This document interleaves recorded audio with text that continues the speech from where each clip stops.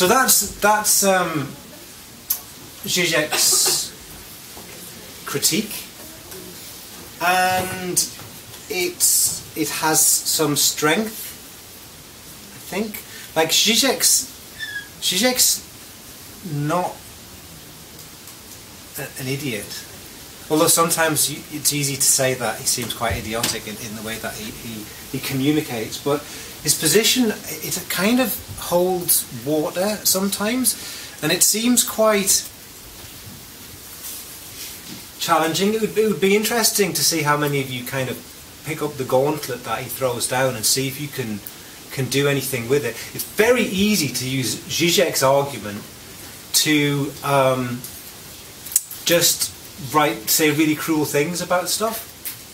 Like really cruel things about headspace, about mindfulness, about Taoism, Buddhism, about hippies, about anything like that. It's very, very easy to do that once you've got that perspective where you go, that's just ideology, all that stuff. Which is why, one of the reasons why I keep giving you examples of serious times when it's actually, it feels like it's of complete value and legitimacy in my own life and other people's lives, I suppose. But I give you the examples about, like, so my dad's died, so what do I turn to? Philosophically, it helped me, right? But let's try and get something of the measure of Zizek's critique. So we'll not do the psychoanalytic stuff because it's of less importance, I think. It's not prominent here. Understanding Zizek's position, it's made up of a combination of Max Weber, classic text, and a German philosopher called Peter Sloterdijk, right, who wrote a book in the very late 80s in German called Eurotaoism, which was translated into English and published quite recently, maybe last year, as Infinite Mobilization. And Zizek gets his concept of Eurotaoism from, he gets all of his stuff about Western Buddhism and Taoism from Sloterdijk. But I'll go back to I'll do the Max Weber stuff first, and then Sloterdijk, just to recap. So most of you will have got this, but here it is spelled out. Weber was a Marxist sociologist. Some kind of say that he was like one of the founders of the discipline of sociology, where he studies society to kind of work out what the hell's going on. And he used a form of Marxist apparatus to interpret things, which we call base superstructure, or crude Marxism, or vulgar Marxism, in which the ideological, the economic base, what actually the actual economic reasons for a society being there, determine the characteristics of that society. So, you know, a market town. Why is a market town there? Well, the answer's in the name. It's there because there were markets there, right? Or like an industrial town. It exists for industrial reasons. It's there because of land, labour, capital, stuff, raw materials, whatever. Port towns, you know, they're there because there's a port there. Towns where there was a bridge, right? These little. But the economic activity determines much of the character of that place.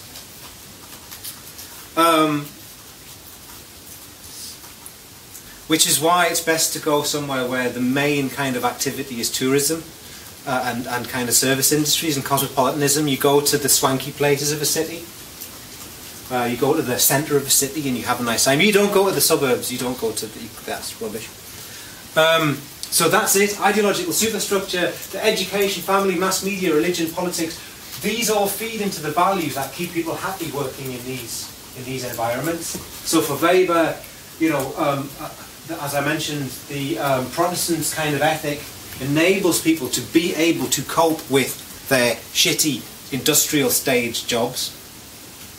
That's always going to be necessary. So Zizek's argument is that in this era of kind of virtual work, online work, and kind of increasingly fast mediated flows, literally flows of information, you need a philosophy that will enable you to function without melting down, falling to pieces. And that he identifies in Western, what he calls Western Buddhism, this newest iteration of Buddhism, this newest version of Buddhism or Taoism. And he gets his other ideas from Peter Sloterdijk. And Sloterdijk, so his book, Euro-Taoism, he critiques the same things that Zizek critiques.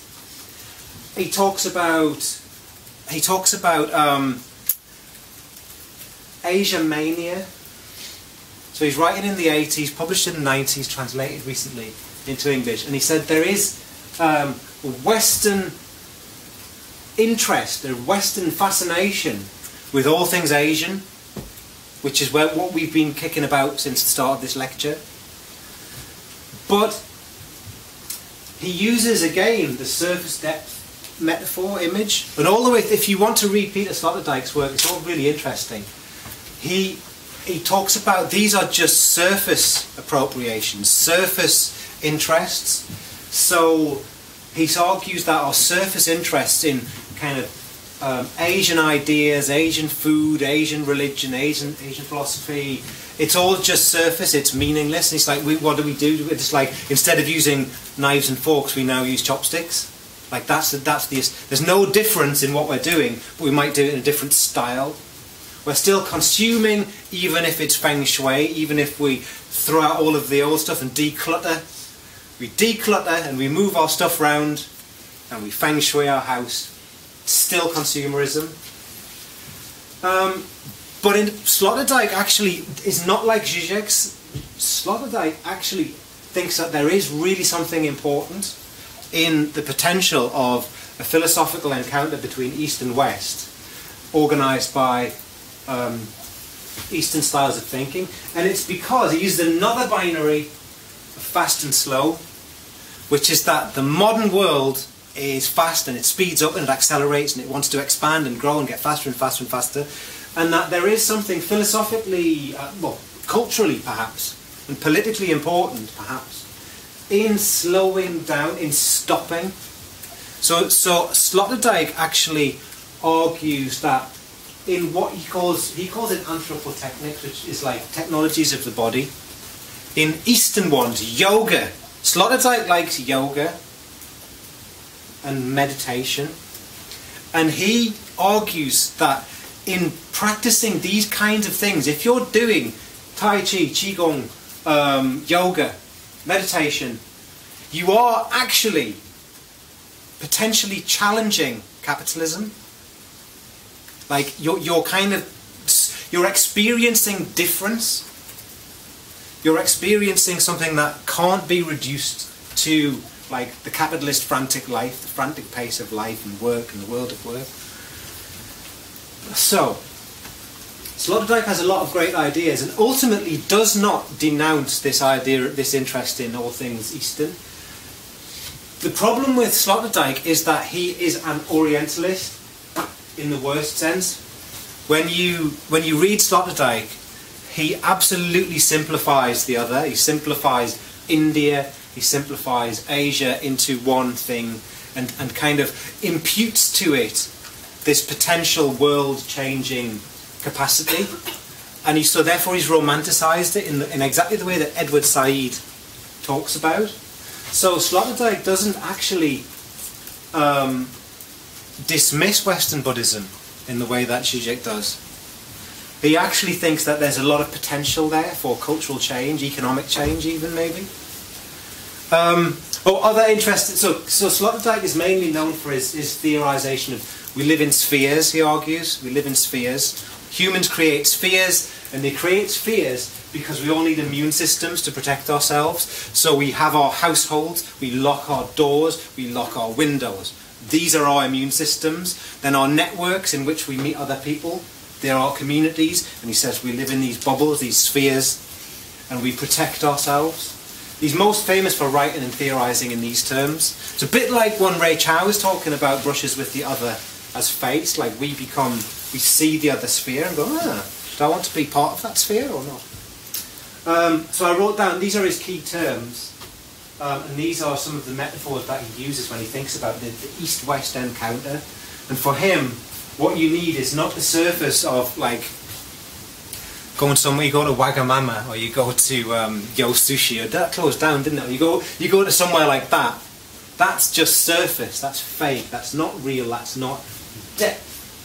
But for Sloterdijk, if you genuinely get into this non-Western, non-capitalist stuff, life practices, anthropotechnics, then there might be some potential in that for real change. Zizek and him disagree about this, because Zizek's a Marxist and goes, no, this is all just bullshit, it's all just ideology. But Sloterdijk likes his yoga, and he thinks there is something in that.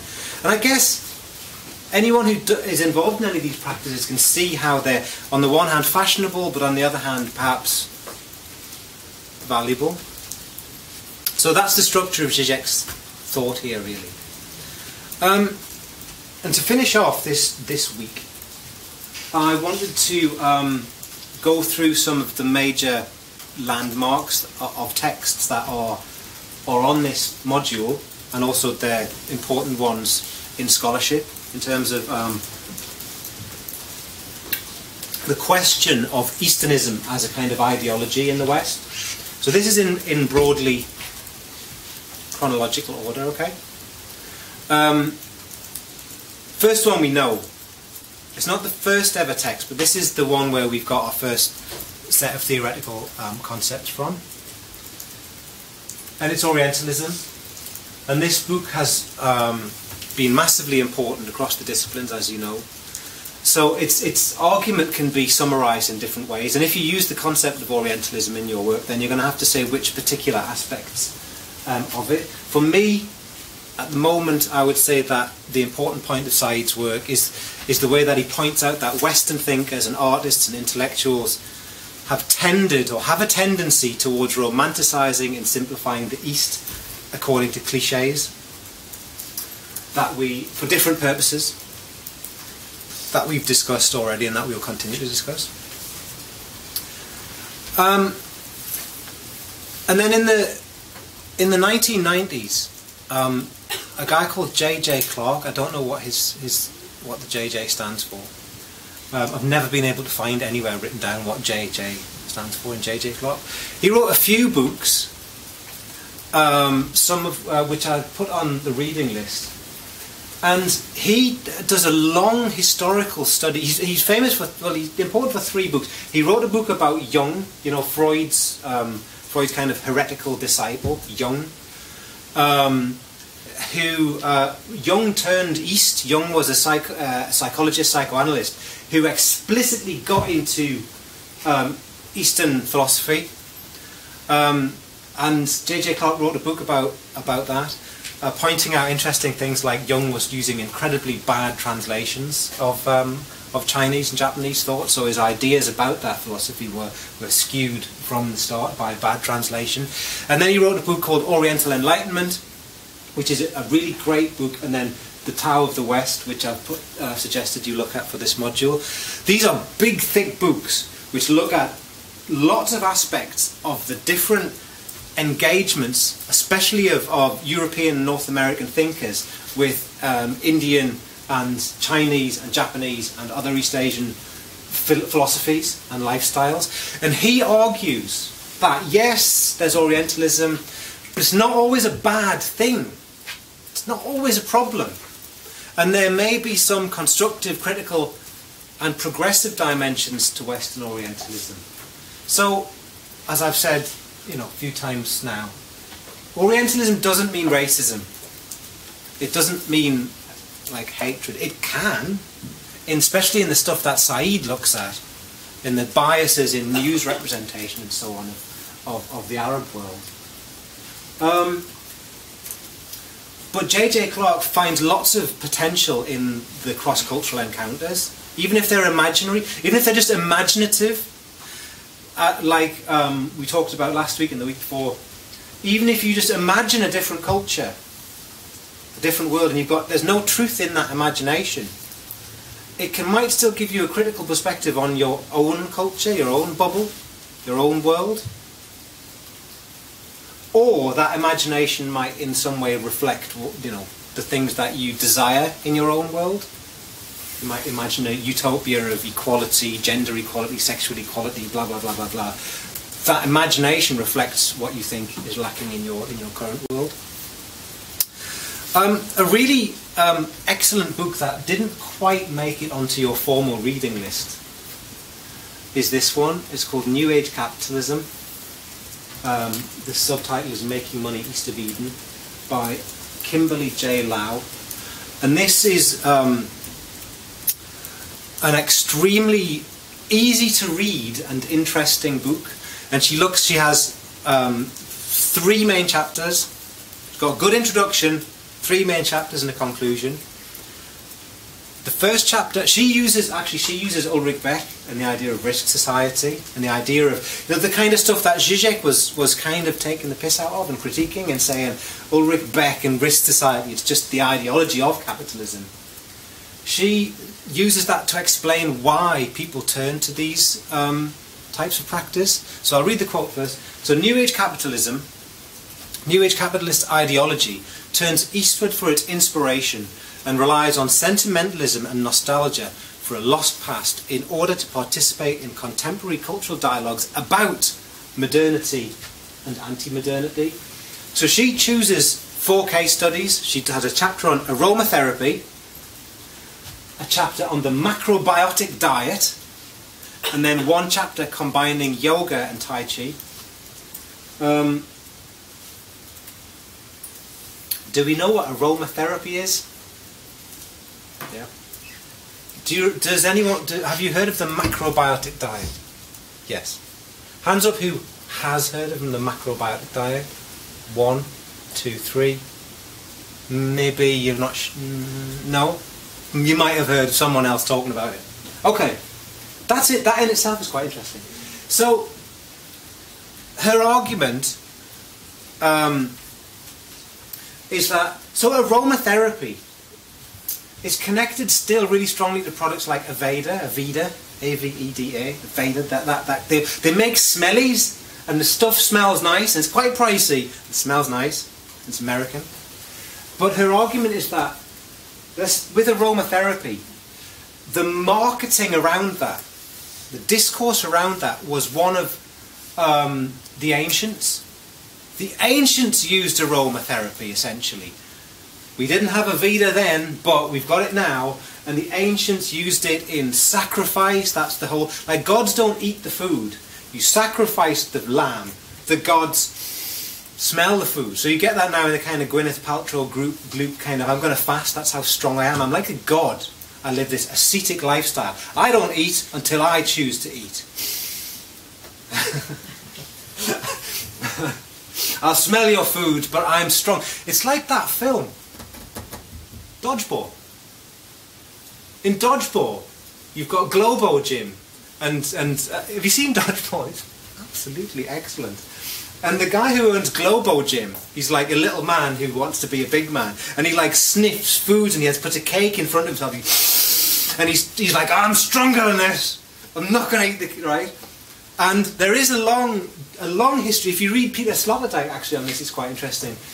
The ascetic lifestyle where you go, no, I'm not eating. I'm just not going to eat. That's how ace I am. I'm not going to eat. He talks about the hunger artist.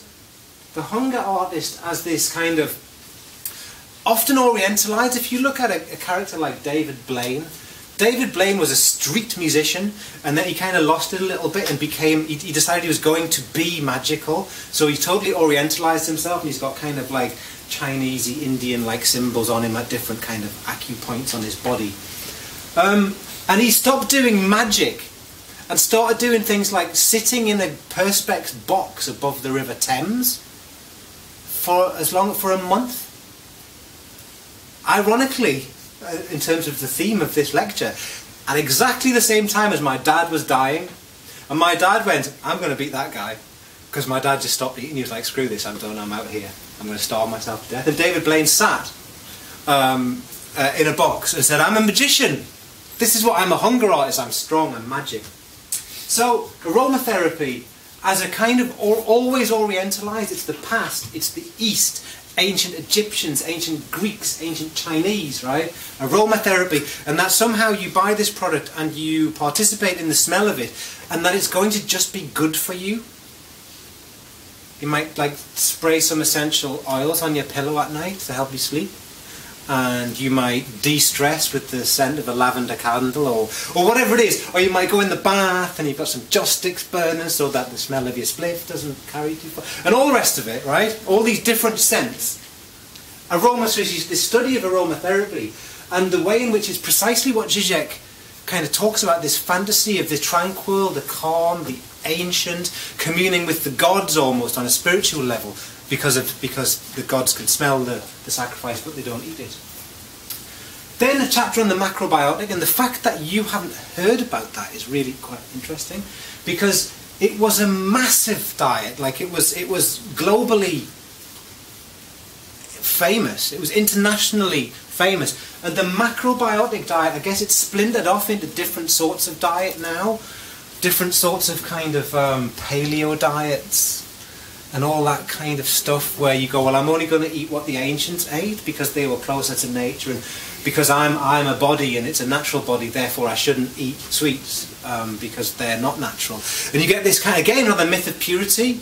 Like, I'm not going to eat sugar, processed sugar, because it's not ancient and it's not natural. I might eat some naturally occurring sugar. But I'm essentially going to eat a paleo diet. The macrobiotic diet was something that was very, very orientalized in much the same way that we looked at the Yakult idea, the Yakult advert. Macrobiotic was associated with Japan, was associated with Japanese food and traditional and it still pops up on like health programs now. They'll go, Jamie Oliver will be going, well, who's got the best diet in the world? And they go to Japan and South Korea and somewhere else. And they go, in Japan people can live until they're 400 years old. Because they only eat this fish prepared in this way. And it goes on like this. And the macrobiotic diet was a kind of orientalist diet that was presented as scientific. That's the thing. That's the new thing. That the ancient and the natural is presented as objectively, scientifically true. And then yoga and Tai Chi, the chapter on yoga and Tai Chi, as inevitably practices that appeal to the ancient and the East, and they mark themselves off as different from Western practices. Her argument actually is that practices like yoga and Tai Chi can be regarded as responses to the technology of the 1980s. So the 1980s was the period of proper gyms. You go to the gym, you do aerobics, you do dancercise, right? You use pec deck machines, where you kind of strap yourself into a contraption. Has anyone ever used a pec deck machine? They still have them.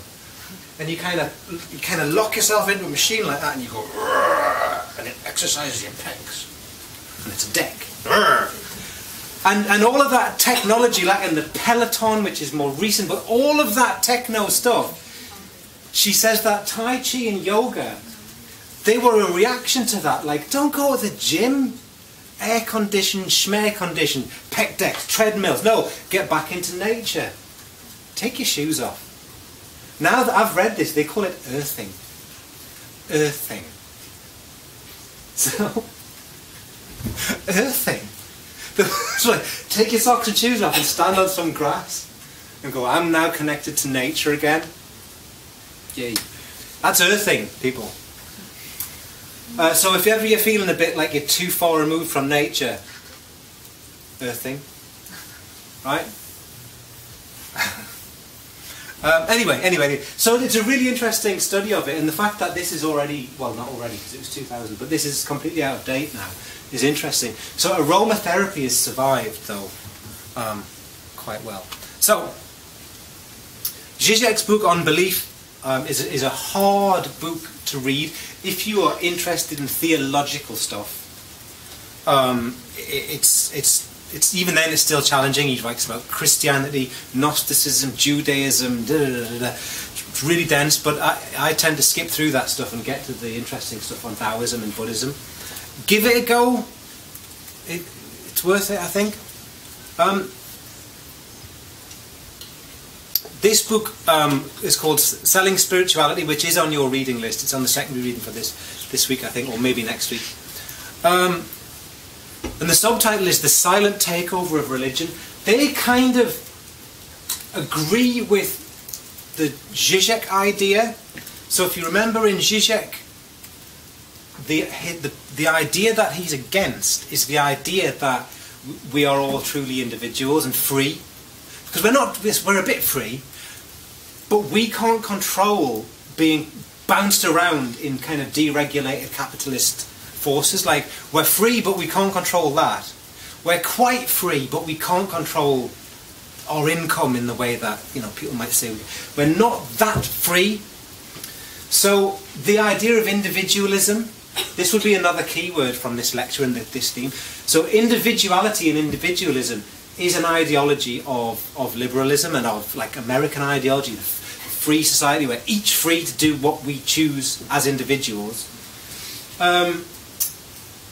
In this study, Selling Spirituality, they talk about the way that in the West, the appropriation of non-Western spiritual traditions moves them from being genuinely kind of communal things with a community focus and like this interlinked social dimension to being individualized consumerist practices. So, we may be practicing our Buddhist meditation, but it's been abstracted from a more organic existence, and it's been individualized so that we could become the kind of mental yuppie that Zizek kind of fantasizes, and that in itself is a problem. So I've written there Eastern religions and orthopraxy. So there is an argument that in the West you have orthodoxies, like you have to believe these words, you have to believe this doxa, whereas what we think of as Eastern religions, they're not.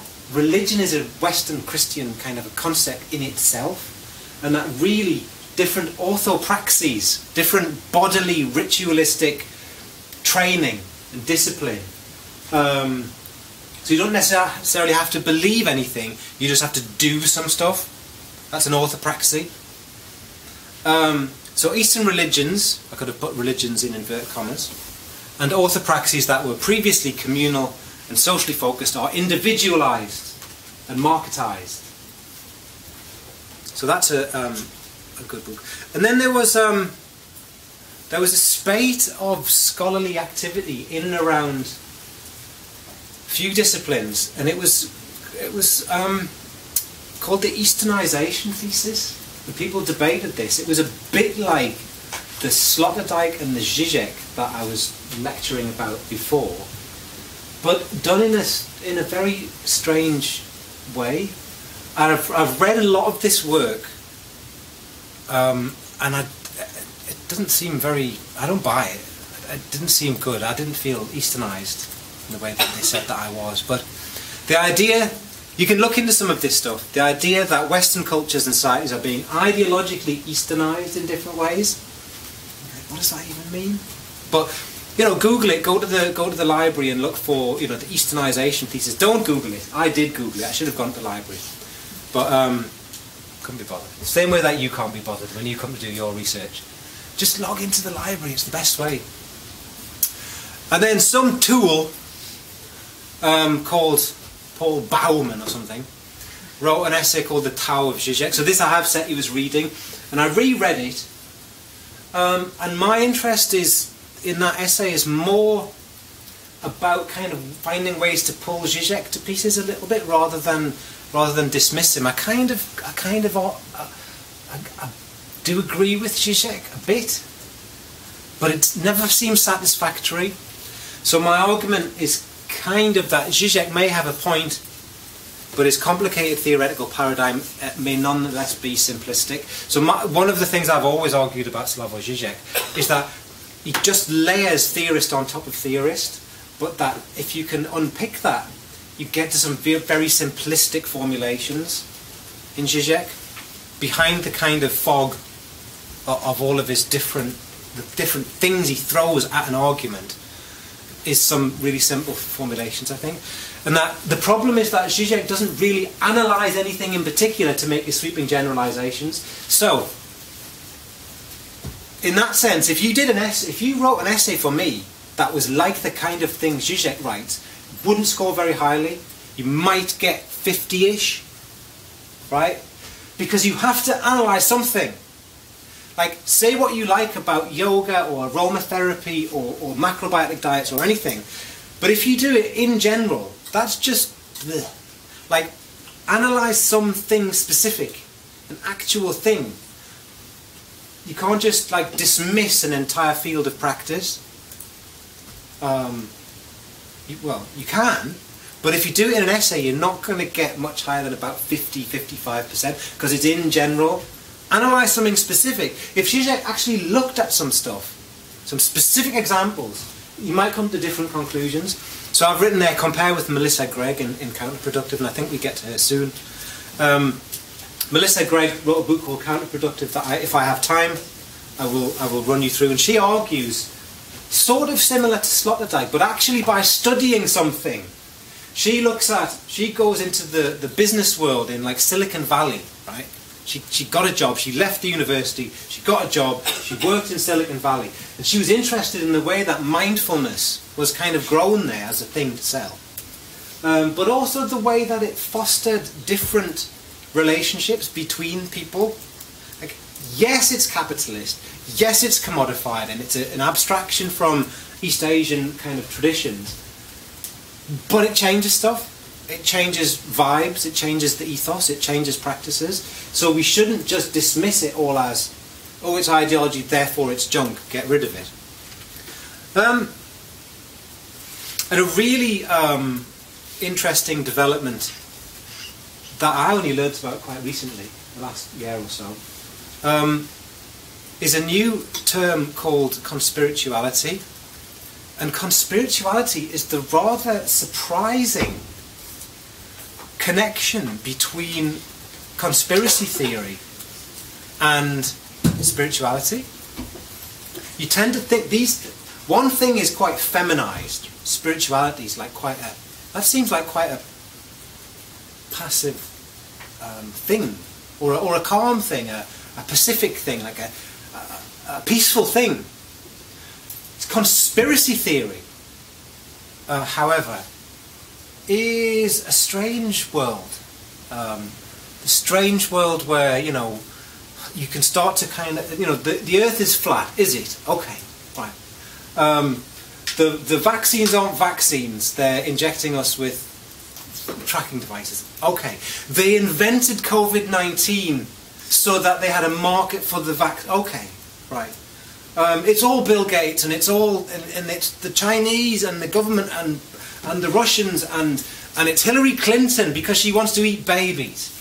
And you're like, then people just, this is the world that they live in. It's like, wow. And conspiracy theories have really kind of exploded post 9/11. So, you know, 9/11, Twin Towers, oh, it was an inside job. That was the first thing. It's an inside job. Someone in the American government wants to blah, blah, blah. It wasn't Bin Laden. So, but so on the one hand you've got that, and on the other hand you've got spirituality. And these are very strange bedfellows. But what since about 2010, people have been finding when they research the ideological beliefs of conspiracy theorists or spiritual people go, I'm spiritual, I'm a pagan, I'm spiritual. I don't believe in established Western religions, but I believe in Stonehenge and yew trees and going around the maypole and all that sort of stuff, is that they often share the same outlook on the world, which is one of purity and nature. And we need to get away from Big Pharma.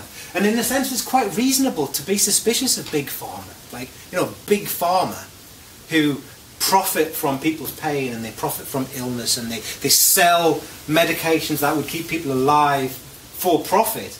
But there's no morality there, there's no ethics there. That's a kind of terrible relationship to the world. But, so there's good reason to maybe worry about Big Pharma, but then you get pulled in because of this, into this world. And you want to reject that. We go back to primitive passions like Ray Chow was talking about. You want to reject Big Pharma. I'm not getting vaccinated. I'm not getting my kids vaccinated. I'm not blah. I am pure. All I'm going to put into my body is some magic mushrooms while I'm aromatherapy and while my macrobiotic diet, because that's all natural. Do you see the binaries that I'm kicking around here? So it's a very strange thing.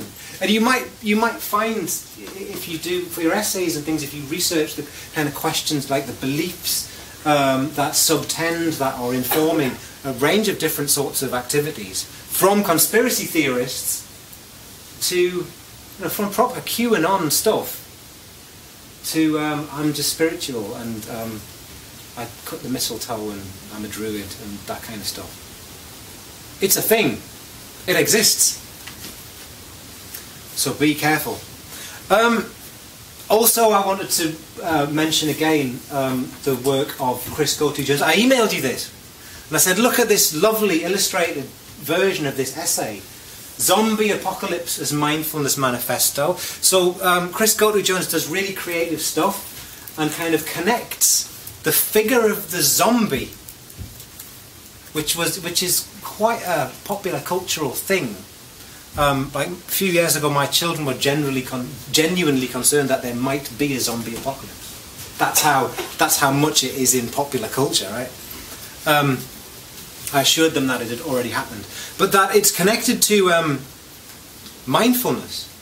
Like, what is a mindfulness practitioner? Is a mindfulness practitioner actually just like a mindless zombie? And there's a lot of great themes in that, and just read it for a laugh. Just read it. He talks about Zizek. He unpacks Zizek's argument, and he connects it to kind of popular culture. You could write about. There's all sorts of stuff that it could inspire you, themes that might kind of spark an essay theme for you.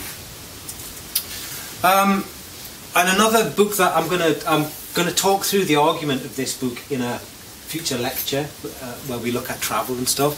So Dream Trippers, Global Taoism and the Predicament of Modern Spirituality by David Palmer and Elijah Siegler.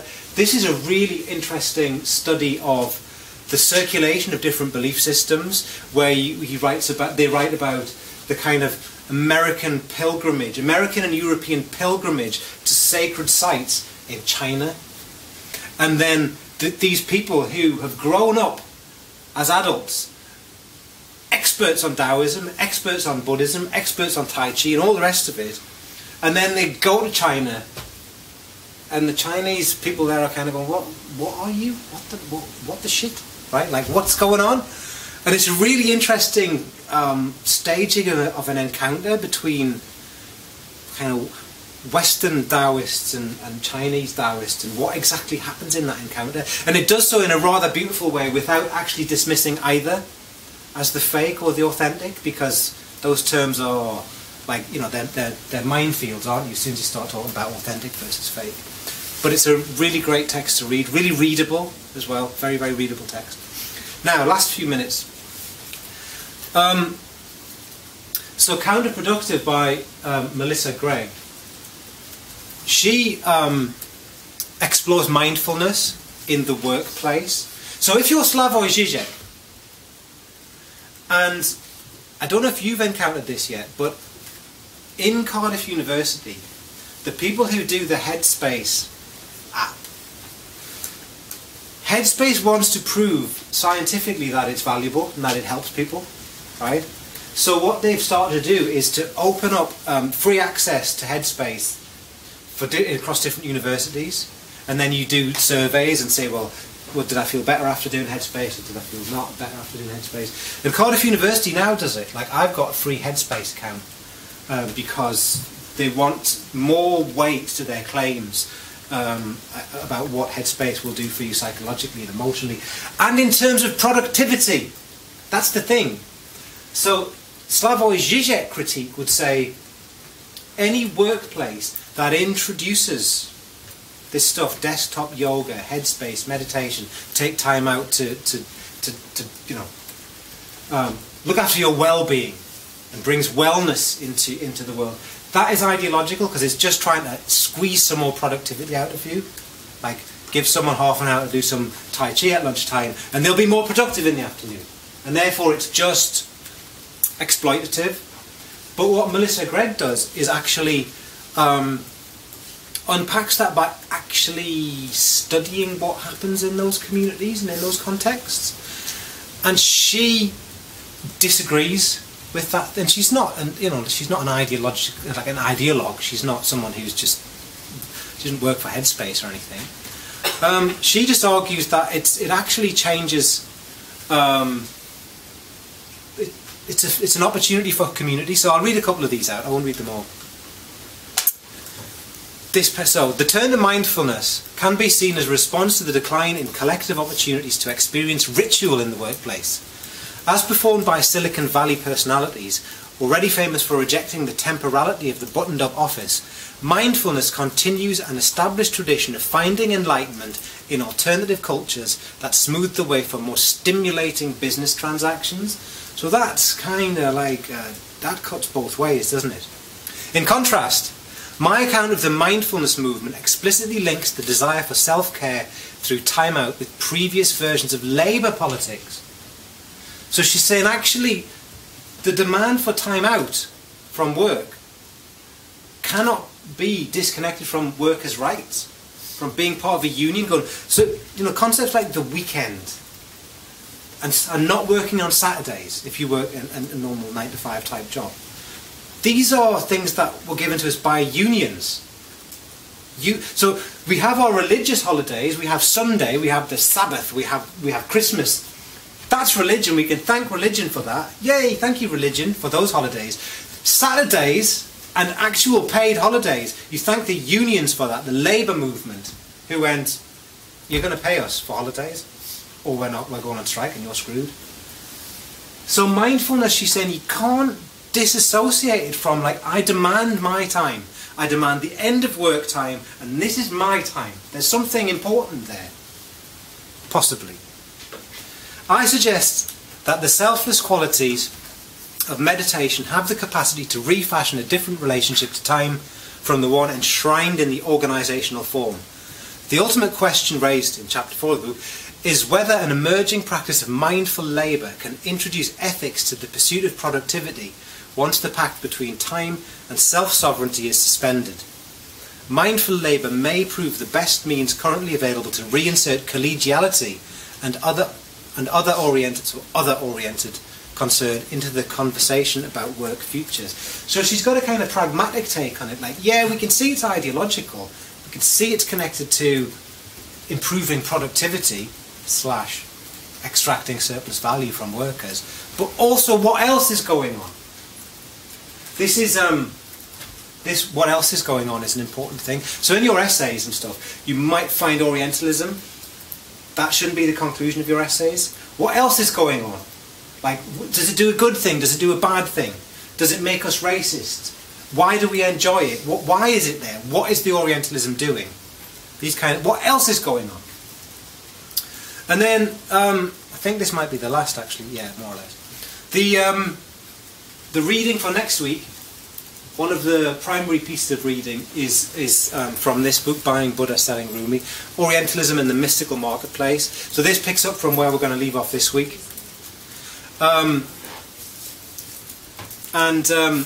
So Sophia Rose Arjana talks about she comes up with the concept of muddled Orientalism. I think all Orientalism is muddled. But she connects it with lots of interesting kind of moments and developments of Western colonialism. Because on the one hand, we might buy into something that's completely muddled, a practice that is some kind of weird amalgamation of something Indian and something Chinese and something we think it's Tibetan, but really it was all just Californian and all this sort of stuff. So this is muddled Orientalism, but it connects to what she calls, well, what Michel Foucault calls technologies of the self. These are practices that make us, that build us. You know, if you do nothing but sit and watch television all day, that you're going to become a very different physical self to someone who exercises for an hour or two every day. That's a technology of the self. And she looks at mysticism and the way it's connected to kind of colonial history. The idea of mysticism, she says, evolved as part of colonial history. And words like Hinduism, you know, we've looked at the word Asia. That's a Western word. It's a Western concept. Hinduism is a British concept.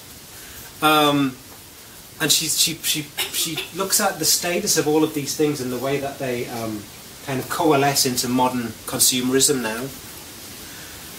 She argues that mysticism itself, mysticism as a concept, is a Western concept invented by Western academics.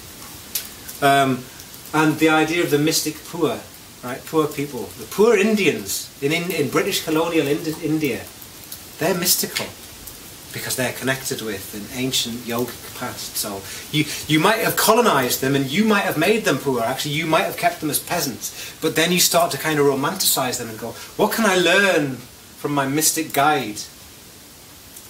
That's a common theme. I've also recommended that you could consider listening to the Conspirituality podcast. Some of the earlier episodes deal with the concept of conspirituality. And if you're a podcasty kind of person, who listens to podcasts? Hands up. Routinely. You've got a podcast that you listen to. Your new episode, great, I'll listen to that. Who doesn't listen to podcasts? Okay, good. I like you better. No, they're fine. Yeah, this is an interesting one. This is very, especially the early episodes, and it would be interesting to see what you make of that. I find it almost unlistenable, but I like reading the kind of the synopsis of each episode. So what have we done, and what time is it? It's 10 past, is it? So we've looked at Eastern wisdom, we've looked at the modern world, and the status of Eastern spirituality within that modern world. Spent quite a lot of time on Slavoj Žižek's critique because he paints a picture that makes it hard to redeem certain practices in the West. You might read Žižek and go, all of this other stuff, all of this East Asian stuff that I've been interested in, maybe I'm just a victim of ideology. But my interest is taking that proposition and seeing how you'd fight your way out of it. Like, how do you redeem a practice that's so intimately connected with, say, consumerism and Orientalism and all these different forms of like problematic thinking, and say, well, it's valuable in these ways, maybe. Then we had our important mindfulness break, and then we've done the run through.